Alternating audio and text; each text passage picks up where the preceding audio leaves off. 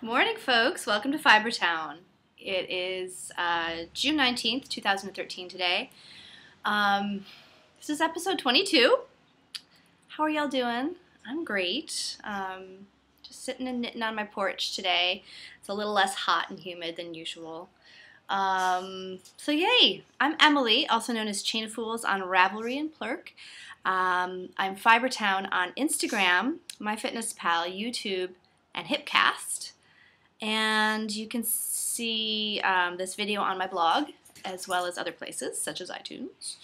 And that is www.fibertown.blogspot.com, fiber with an R-E.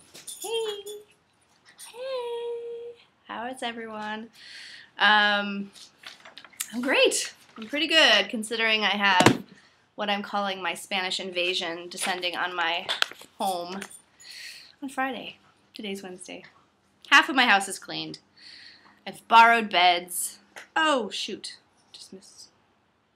Sorry. I've borrowed beds. I've washed floors. I have kids washing windows. So yeah, it's been a little light on the knitting this week, but that's okay. Alice is here with me on the porch, pretending to be an idiot. She's not really. And yeah, she'll come and say hi later after she has killed her purple bone. I'm wearing purple today. This is my Daybreak.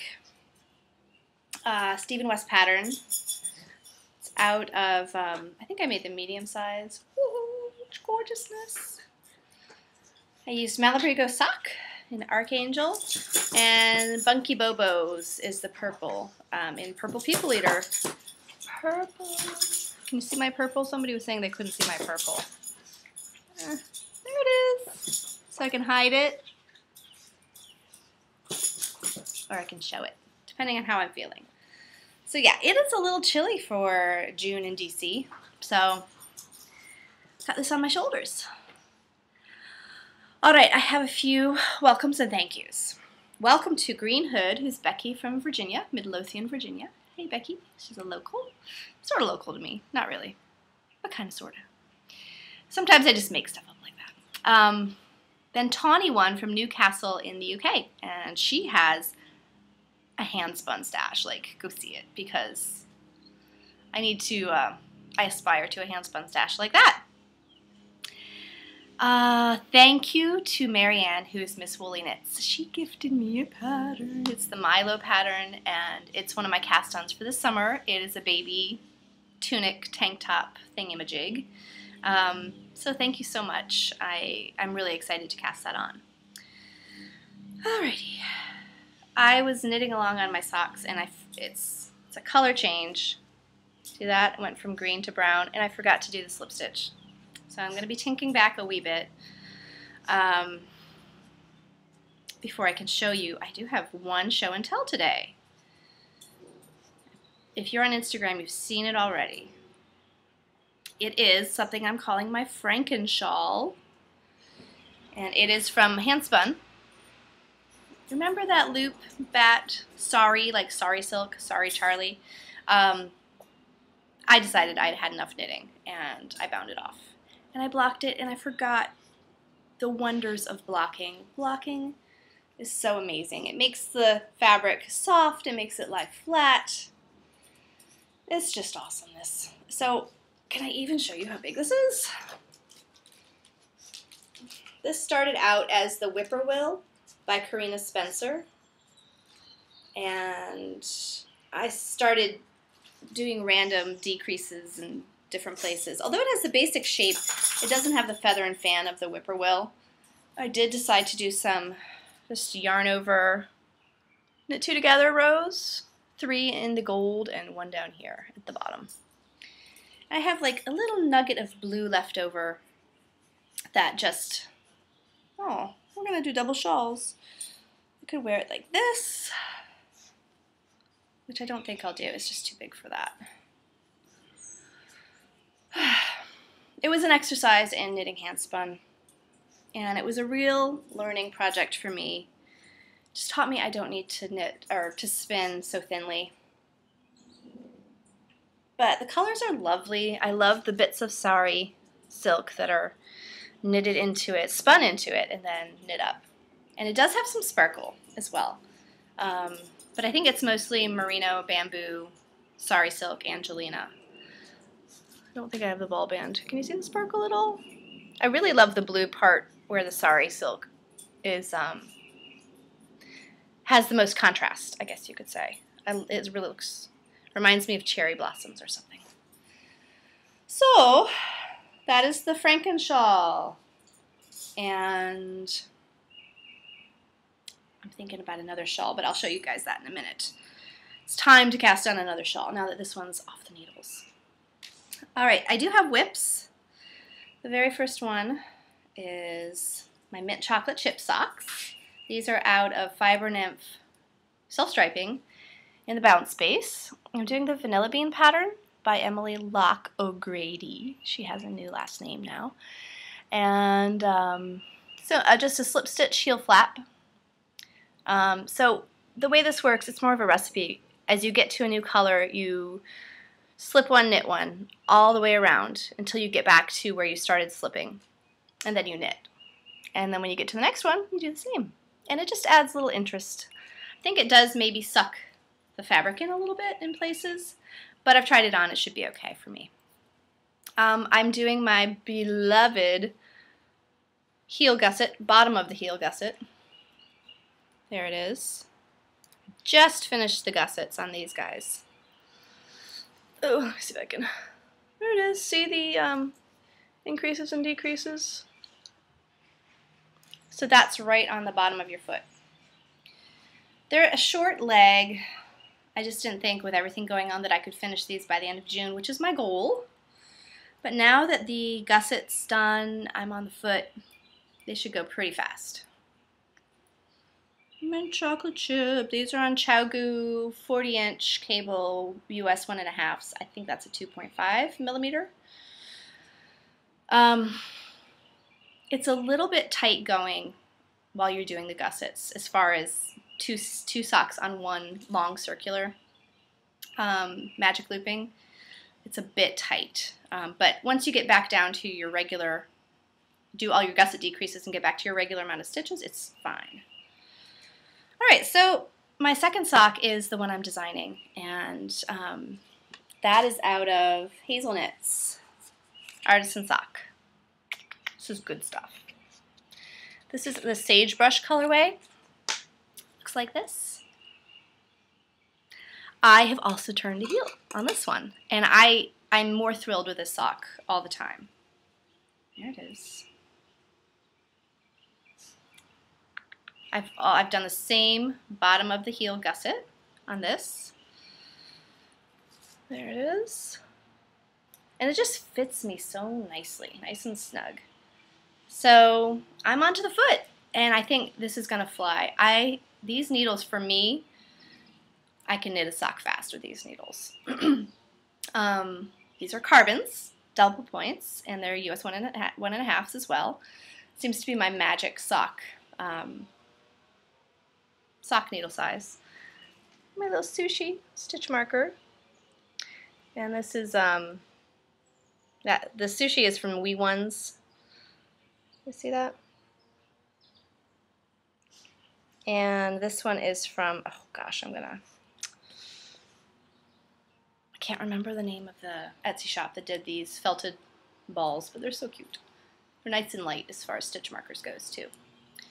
So yeah, onto the foot with all my socks. So kind of boring knitting, but I'm really happy with this design. I need a name for that particular sock design because I can't come up with anything. Both of the stitch patterns have ear. So you want to come up? Have ear in the title. So I don't know. If you have any good ideas, let me know. Alice is wanting to say hi. You want to come up? But you're all dusty. You come up if you want to, but I'm not going to ask again. Alrighty. That's it for whips. But I do have spinning. Alrighty. The Loop Spontaneous Spinning Clouds.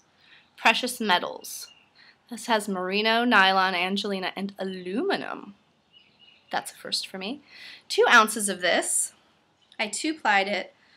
Tried to get the colors to match as well as possible. And this is just not showing very well, but my ball winder didn't like me this day that I did this. So it goes from the gunmetal to a light creamy color to this taupe. There it is on that side. This is going to become a cowl. My Rugrats are home for summer break, and one of them is at the door saying, "Mama, Mama." What? Yay, good job. See you later. Okay, I have a chore list for them before they can have any screen time at all, and my little guy is so gung-ho. This is day 1 of it, so we'll see how long that lasts. Spinning, spinning, spinning. I did do some sampling of my friend's singles. Remember I showed you last week? I did about 6 ounces each of a 2-ply, a true 3-ply, and a Navajo ply. So she's knitting them. She's swatching to see which one she likes best. The 2-ply is really, really thin, and there was energy still in it after I washed it. Like it was a wee twist to it. So we'll see what she likes best. So I told her to wash the swatch to see if it biased, if that energy was, oh, come here, got something in your eye, to see if that energy was going to affect the fabric as it was knit up. Tour de Fleece. I am starting to think about that. It starts right as my Spanish invasion leaves on June 30th. They leave that day. So I've come up with a goal, and that goal is alpaca. Remember when I showed you all my basket of alpaca? Here it is. I've spun about a pound of it. But I have 14 more ounces to go. Those 14 ounces is my goal for the Tour de Fleece. I'm going to join, I think, the Shocked team and a couple others. I think you can join multiple teams, so that kind of sounds fun. So I think I'm going to do that this year. Usually during the Tour de Fleece, I'm traveling and I just have a spindle, and it's just, I don't know. It's like major travel, and it's not spinning friendly. Come on, up, up. So I'm excited this year. I'm going to be home most of the summer. We're not traveling. Travel is coming to us.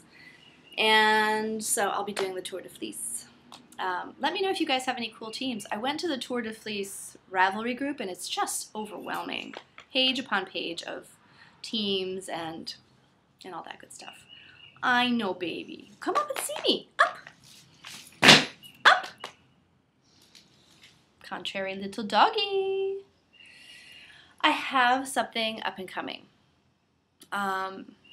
This is going to be my fiber optic paint box gradient, bitter lime to rose gradient, and this is MCN merino cashmere nylon. 15 mini skeins of 30 yards each, 450 total yards. So these were little wee skeins. I unskeined them, I wound them into balls, and then I used something called the magic knot technique to join them. And it was kind of cool. There's a YouTube video by Jane Richmond that I checked out, and I don't know if I haven't knit it yet, so I don't know if I totally trust it. So I did the knots, but I didn't cut the ends in case I don't want to go that route. I just want to go traditional weave in your ends route. Here it is, though. All 15 skeins that transition from one color to another to the next in one big soft cake of yarn. I think my project of choice, I've gone back and forth on this, is going to be a wingspan. I knit it last summer out of some hand spun, and it was too small. Like, I loved, loved, loved knitting it, and it was just too small. So I want to make a gigantic one. I think it would get a lot of use because it could be very scarf-ish. It's not a very wide shawl. Here's an example of it. That's without the points blocked out pointy. Here's one where it's pointy, but too short. It goes around your neck one time. I think I can get excellent coverage with 450 yards. Come on, up. I'll give you a cookie if you come up. So that is coming on the needles as soon as my stripy socks are done. That's it today. It's a shorty. As I said, there's just a lot going on here, but it's all good.